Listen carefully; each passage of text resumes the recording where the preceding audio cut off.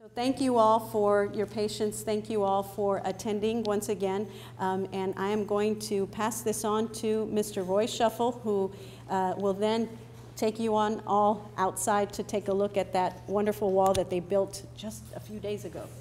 So don't lean on it, please. The truth of the matter is that when she found out I went to Penn State, I was told to leave the room and to do an outdoor presentation. Couple clarifications from earlier today. Number one, there are CDs here for your use that have all the compatibility letters between through-wall flashing and anything you have in the cavity wall. All the letters from all the manufacturers are there. Secondarily, if you need a binder, there's a full binder here on the different flashing systems we spoke about. Many years ago, and I do mean 10 years ago, February 2002, AIA at the old Sheraton in McAllen had a moisture management seminar. In that regard, I introduced this wall system. This wall system went a long way to ending the mold problems here in the valley. Little did I know that this wall system would be called the perfect wall or the wall that worked everywhere, and that's by CSI and AIA. This wall system is now the new national code, period. It answers the mold, mildew, condensation, and energy efficiency.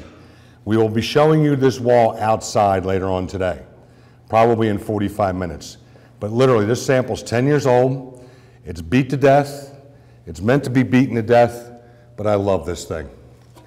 It's one of those engineering items. Today's presentation is HSWSD rated.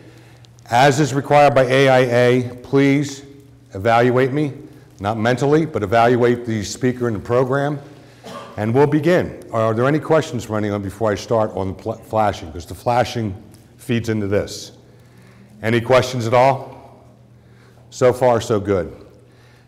This is a provider program from AIA, and what I'm going to do today is go through all the changes that occur, air barrier systems, what they do to the environment, what they do to the building owner, and what they do to the occupants. One of the programs earlier today talked about indoor air quality. That's getting to be a bigger part of LEED. Indoor air quality is important. We're going to discuss performance and test standards to give you an idea of what's out there, and not that anyone, all advertising is completely true.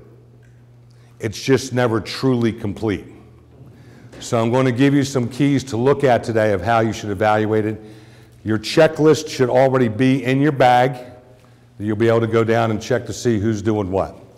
So I'm going to discuss the performance testing and also NFPA 285 fire test, which is now code for type 1, 2, 3, and 4 buildings, i.e. 97% of what we build. I'm going to look at the IECC 2012 and the ASHRAE 90.1 and their impact on air barrier systems. We're going to go a little bit further. I'm going to try and share with you how we should properly develop a specification for an air barrier system, a 3-part, non-proprietary performance specification. And right now I can tell you that air barriers is a very big growth market area for product manufacturers, and you have all sorts of people diving in without testing. Air barrier materials, it's designed to provide the primary function of controlling the air movement through the building assembly. Do not confuse air movement with moisture vapor transmission.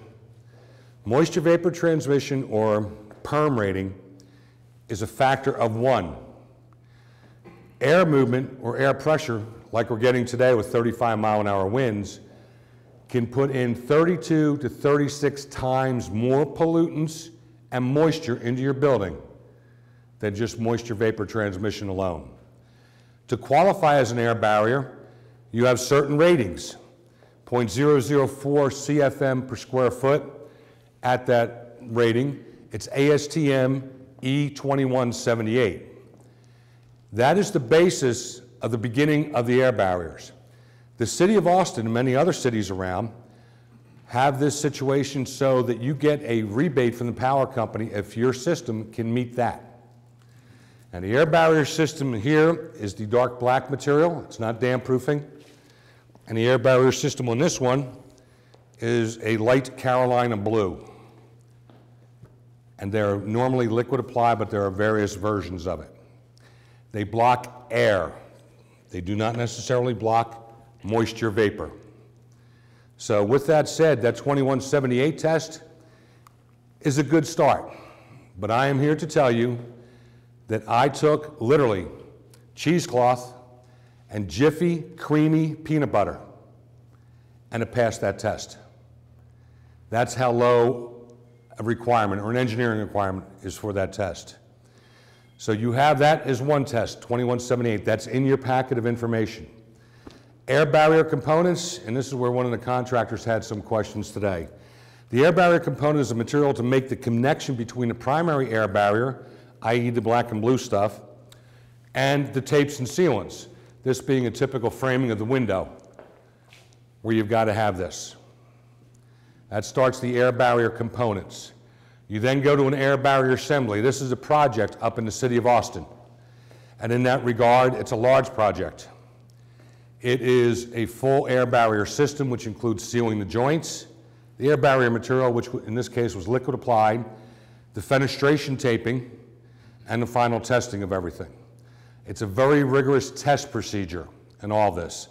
Actually, that blue line that you see there is a caulking material. It is required by code. It has been required by code since 2006. Yes? Can you go back to that picture? Yes. Right there where you have the cavity between the brick and let's say the masonry wall or the Yeah. wall. It's pretty important now to make sure that you seal that cavity, right? Or Hugely important. To everyone in this room, this is where the cost of construction just went up. any methods that Yes. you would recommend instead of going with flash or something like that, maybe a brick metal or something? I'm going to get to it. But I know your concerns. It can be installed incorrectly very quickly. And let me go a little bit further. I think I have some of the slides that will address your questions. Can you point to the cavity, please? Your cavity is going to be behind this 2x4 on this side. And this is what it would look like. That's your cavity. You have your internal studs, exterior gypsum sheathing, your joint sealant, your air barrier, and the new requirement, continuous insulative sheathing.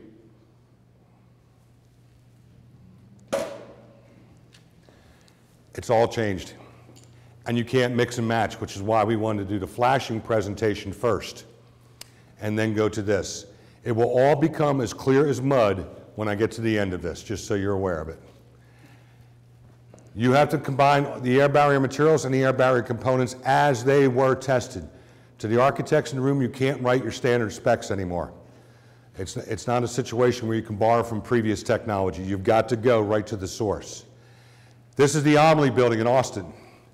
The air barrier assembly is everything that's there. And it's tested that way, with the fenestrations, with the brick ties, with the holes in the wall. An air barrier in South Texas will save 23% energy. 23%, which feeds you into the LEED program. If you're going for a certified building, you're going to be playing in the section known as Energy and Atmosphere, and that's a 19-point area to which this can contribute a large amount of points. It also contributes to a large amount of indoor air quality points. So be aware of the things that are changing. We want the benefits of the air barrier system to the environment, the building owners, and the occupants. They're various and many. There's a huge distinction between what they're doing up north and what they're doing down here.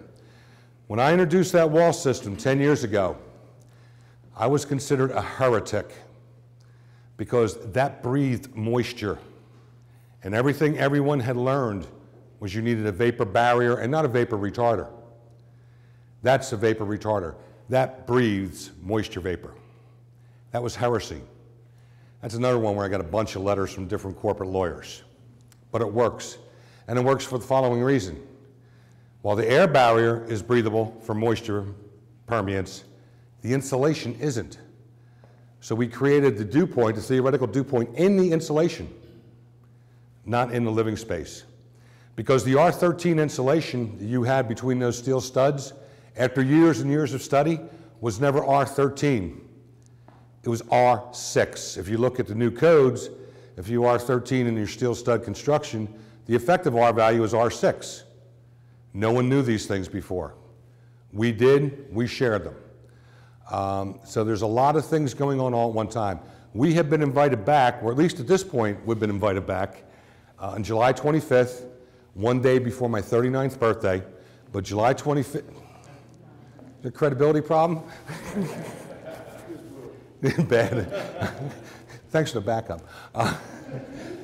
We'll be back here to talk about cavity walls and how to design them and get them to be the right R value.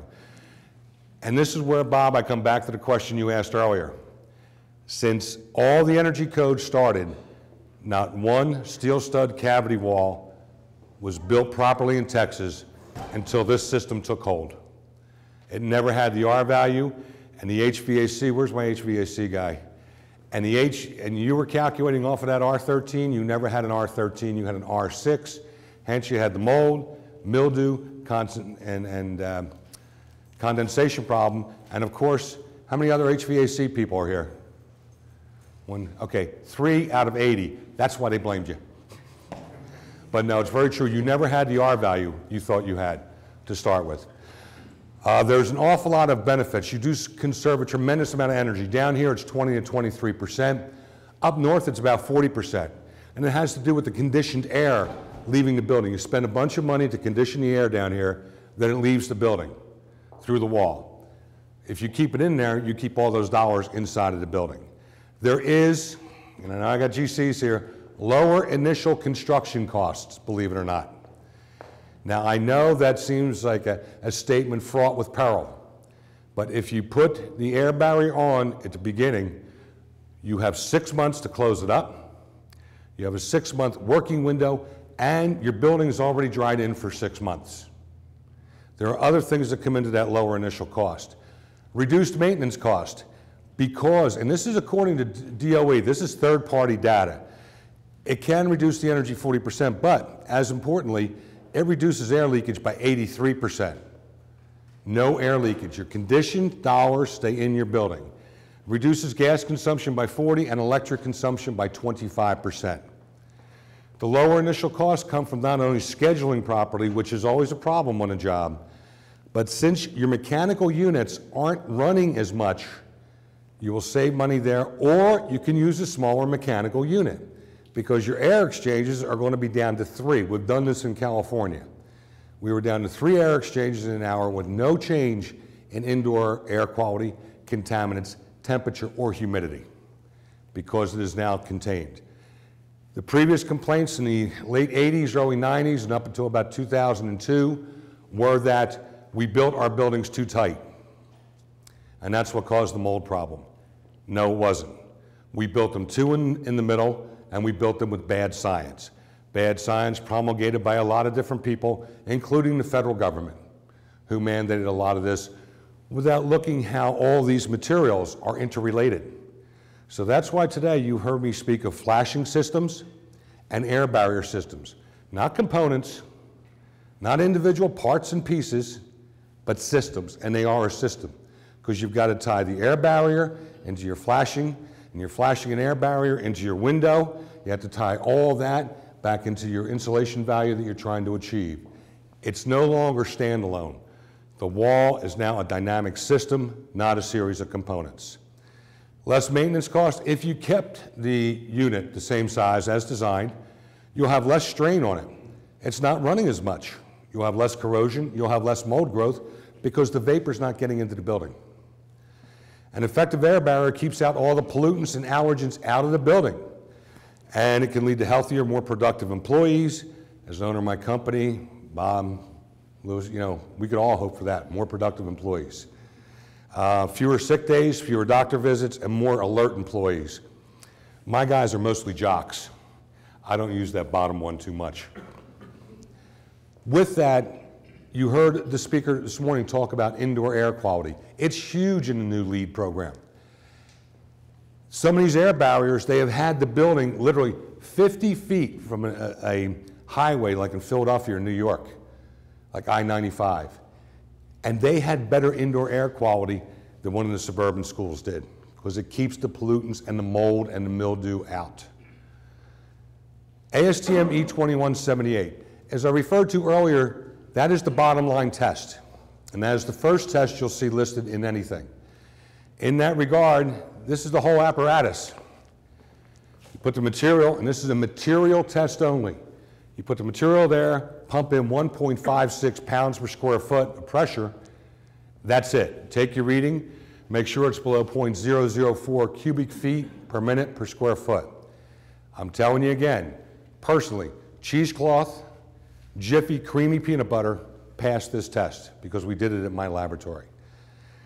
This is the big test. This is ASTM E2357. This is the base of all air barrier systems testing. If your VE or if your spec or if your alternate does not include this test, you're not going to get what you need. You're wasting money. And in that regard, it is a full-scale test of the wall. I have been out to that testing laboratory. It's a very rigorous test. It will blow that wall up to 99 mile-per-hour wind and cycle it on both sides 2,000 to 3,000 times. And they measure this constantly. There's little units. And this is why this test is important. Look at how real world that is. You have penetrations, you have fenestrations, you have brick ties throughout, and you have joints. Very few people pass this test. The engineering requirements are huge. Within this test, there are two other tests, though. One on a flat wall, no joints, and one on a flat wall with joints but no penetrations.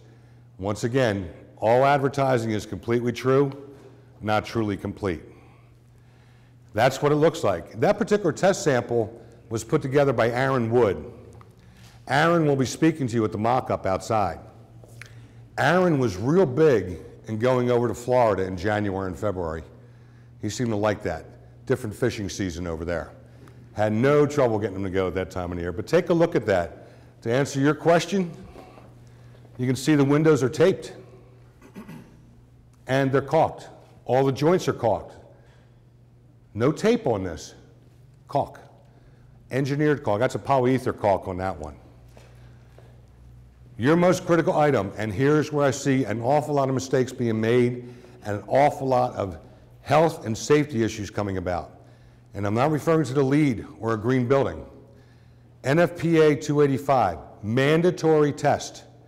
And I am here to state very openly, no asphaltic air barrier, no asphaltic air barrier has ever passed this test. And yet think to yourself, how many asphaltic air barriers are out there right now? The entire wall assembly test is pretty rigorous. And it looks like this. It bursts into flames. So we should just never use asphalt? Yeah, pretty much so. Now, a lot of people are going to the acrylic types. Should it still be used for basement applications up north and stuff like that to No. make the walls permanent? On basements, yes, because you have two non-combustible surfaces. And what this comes into is that assembly there. And I've had materials tested, and some of the commonly used materials in the Valley, San Antonio, and Corpus are in violation of the code. I will state once again, on my website, non-proprietary 3-part CSI specs, where all this is handled, and the checklist that's in your package, it's also there if someone makes a substitution request to you. I've tried to take as much headache out of this as was humanly possible. But this is the test, and it's a 30-minute test on a full-scale 2-story wall assembly. And I've been involved in a lot of testing recently. This testing came out from Las Vegas. I didn't go to Las Vegas, but it came out of the MGM fires in Las Vegas. It had an EIF system on there, and the balls of fire were blowing out the wall. And that's where this test came from. Anytime there's foam plastics used. Yes? Mandatory per what code? All building codes, especially NFPA, National Fire Protection Association, for types 1, 2, 3, and 4 construction, which pretty much covers 90, I want to say 97% of what we build. And of course, this isn't happening, and we see it happening here in the valley. So what are the ramifications, implications when it does happen? There are several architects in this room that I know designed to this standard, and they're fine. What happens is you have a building that if there is a fire event and there's loss of life, there's going to be a lawsuit. You're in violation of the code.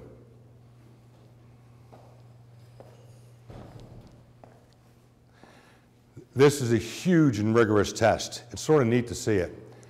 The ASTM 2357 test costs $15,000 to $18,000 a test. This particular test, about $75,000. So that's why you're not getting a lot of players doing the right testing.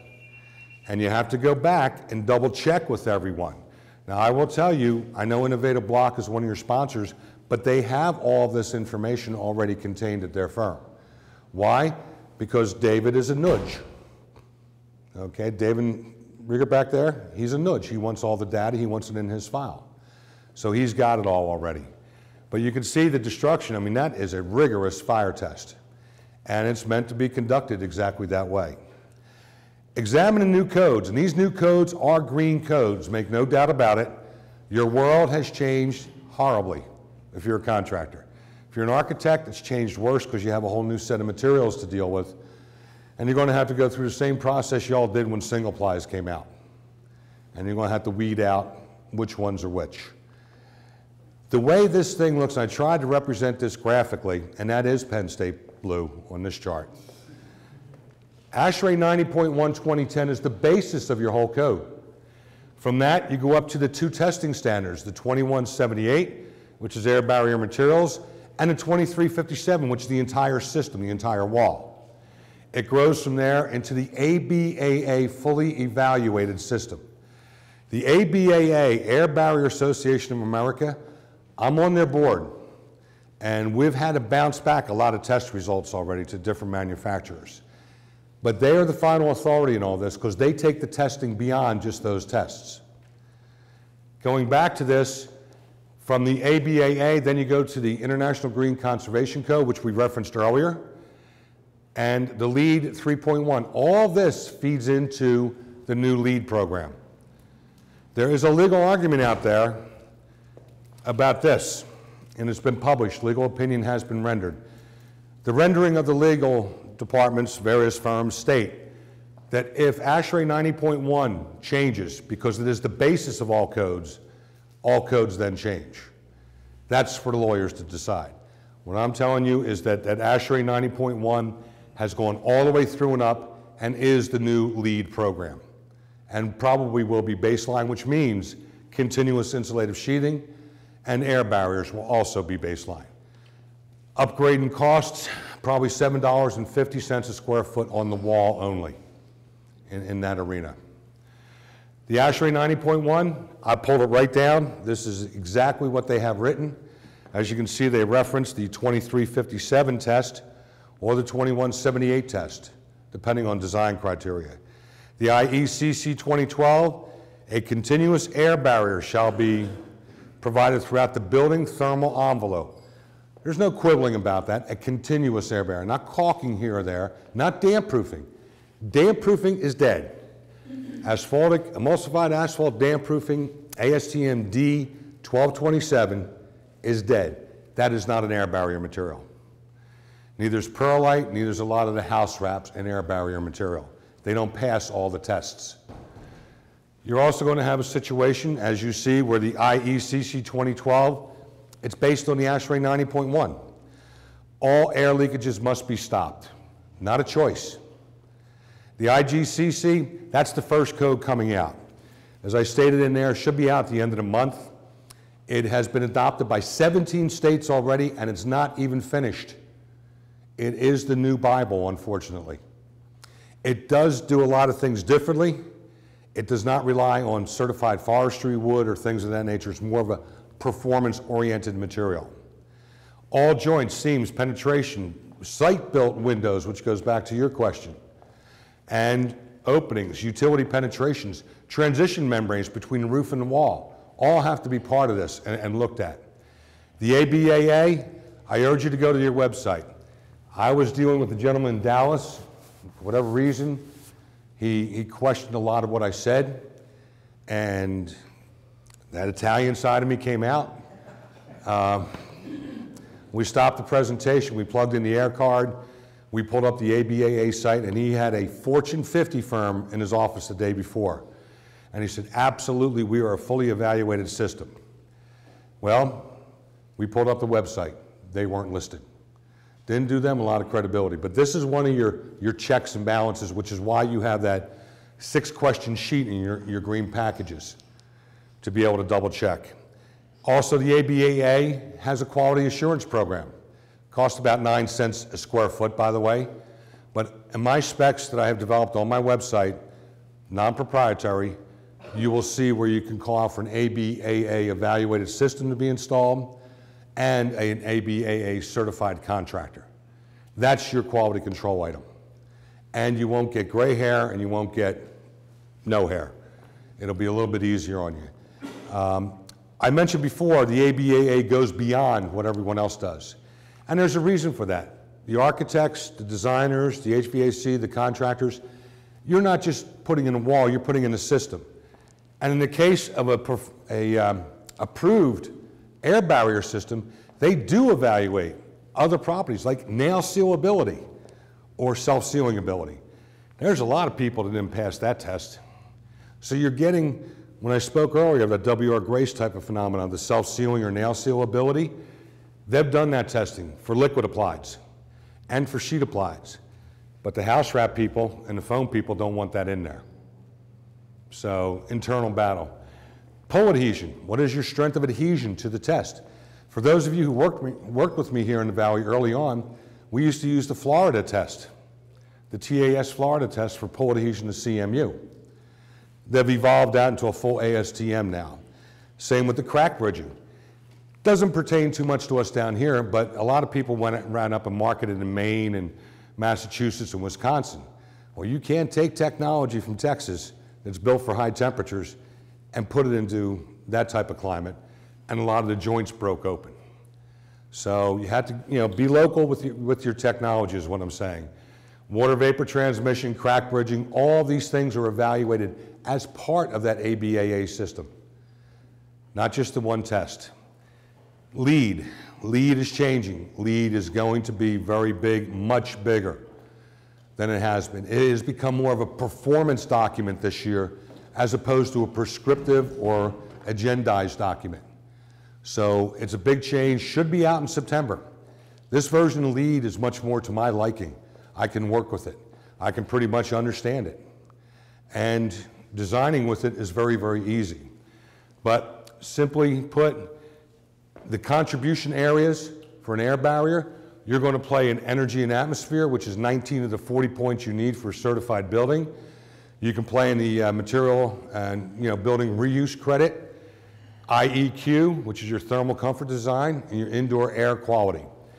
One of the big areas that I have been able to work throughout, and my offices go from Atlanta to California.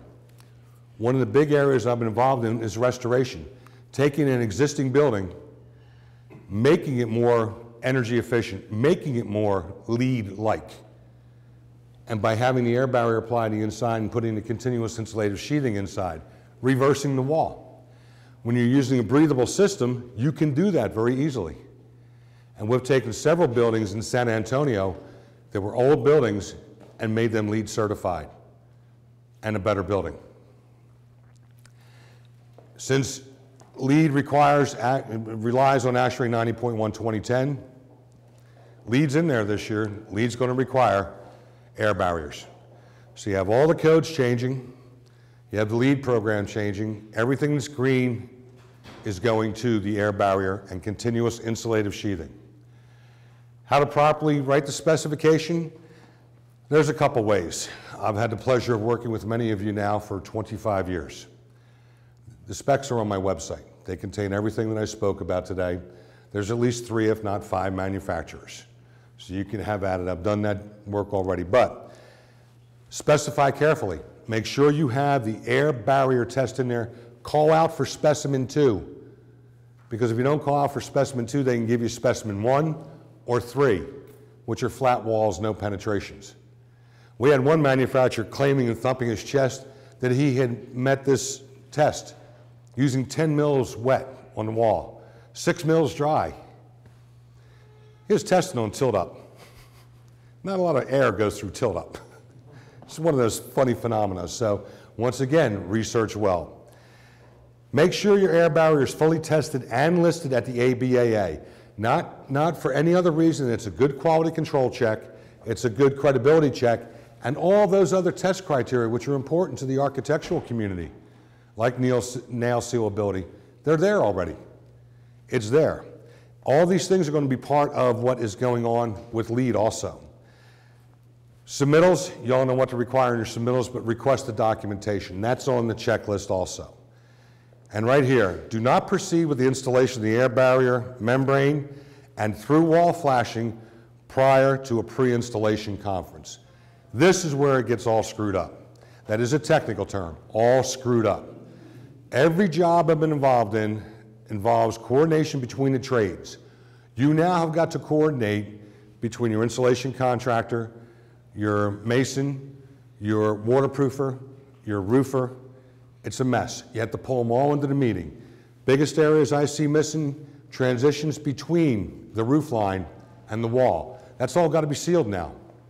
Transitions coming up from the ground. It's got to be sealed. And the bad thing is, say if you had, like this one here, which is an acrylic air barrier, and you had a roofer, and you were not talking amongst the people, and they bring a peel and stick membrane down onto your acrylic, within 2 years, this will look like cottage cheese and will be a failure because those two materials are incompatible. So this is why you need to look at everything. Can you use a WR Grace window flashing with an acrylic? No. Can you use other products? No. You have to use what was tested. And they've taken that guesswork out of you. The products that were tested and are part of that system are listed for you already. So you don't have to worry about whether you're getting the compatibility. Do performance specifications. Have it listed properly. And once again, check and double check. Spray around your penetrations and projections if need be. Always check your flashings. And this is why the folks at the Office of Sustainability allow me to do this today, because these things are intertwined. They're interrelated. They're almost married. And you can't do one without the other. And that's it.